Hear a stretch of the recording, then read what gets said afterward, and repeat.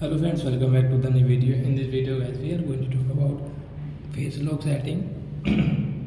Sorry friends, in this video guys, we will talk about how to set face lock in our Samsung phone. In this video you are going to see guys, you want to set guys your face lock. So how can you set? Let's see. So then first of all, open your phone setting to set your face lock. Then guys, scroll it.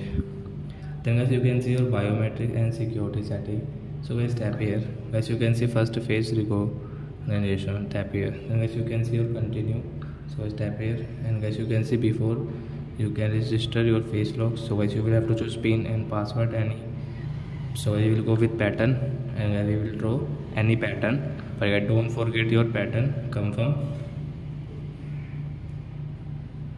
Guys, continue.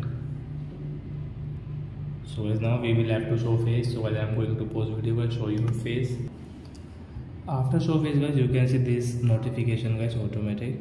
So your face lock will set automatic, and guys, you can use your face lock in your Samsung phone device guys. So I hope friends have understood how to set face lock in Samsung phone. So that's it guys, thanks for watching. Now we will meet on next video with new topic. Before going guys, please go and like my video, subscribe my channel. Bye my friends.